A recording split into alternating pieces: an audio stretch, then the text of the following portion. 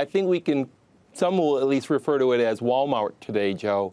There's probably three factors that drove this type of result. First, inevitably, Walmart took some share. 4.5% same-store sales growth in the U.S. is better than what we've heard from key retailers like in the grocery category, and grocery was an area of strength for Walmart in the second quarter.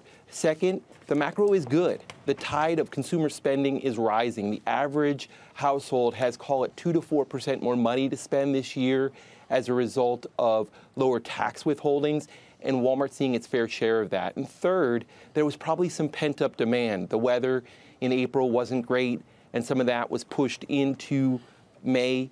But Walmart noted in its prepared remarks that it saw good trends throughout the quarter. So it just wasn't pent-up demand from weather. It was really all three of those factors. And adding to the macro story, it's not zero sum. You don't have to think that Walmart's gain is Amazon's loss. I would think this means Amazon's even going to continue to do well, right? There's enough room for everybody? Well, I think what we're seeing is the largest, well-positioned retailers are doing even better. You know, to put some math around what Walmart did in the quarter, it added in its U.S. business around $4 billion of incremental sales year over year. There's 120 million households in the U.S. That means, on average, the average household spent an incremental $33 at Walmart. It's a pretty incredible number.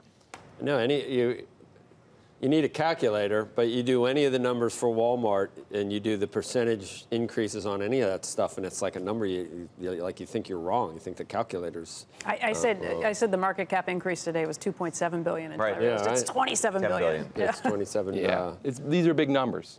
Do you?